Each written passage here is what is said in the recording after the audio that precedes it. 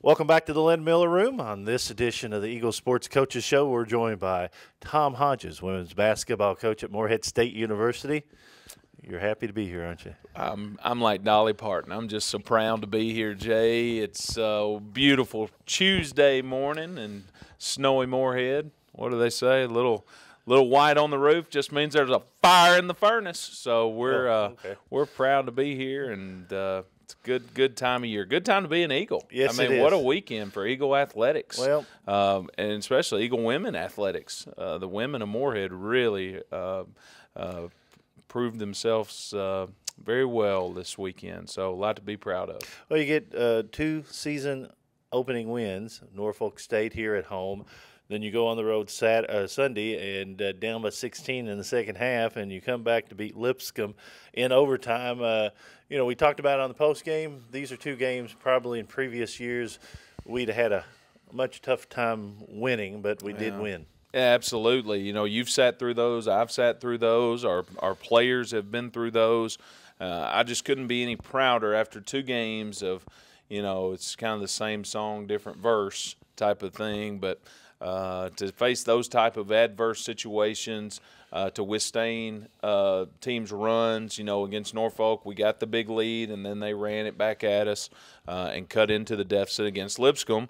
We were facing a big deficit and just slowly but surely stayed to our plan and chipped away at it. So I told them after the game, both games, we've been on the wrong side of those. So to be on the right side is a good feeling.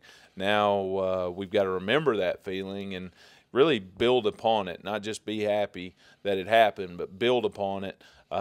So if we ever face that situation again, which I'm sure we will over the course of this year, we'll be prepared. Now we had to get special permission as we go into the overtime session. Absolutely. With the coaching interview. And we had to get special permission because if people right now will flick from 96.3 to 97.7. Just a couple clicks up on the radio knob.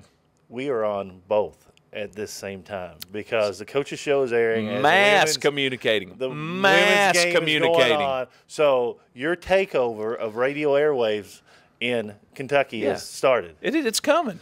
It's coming. Soon you'll be on as many stations. It's snowing as outside. You can. It's snowing outside, but the snowball is going on right here. Right here, fans. We're rolling downhill. We're bringing it live action to the masses. I don't know how you work that out. I don't want to know your secrets. Yeah. Jeff Ray and Hayes and Ian Corbin and all the people over there, they might tell me a secret one day, but, I don't know. I just got showed the paperwork from the FCC that said you're allowed on both stations at the same time. We're giving the people what they want. The people have written in. They've sent their postcards. They've sent correspondence, emails, tweets.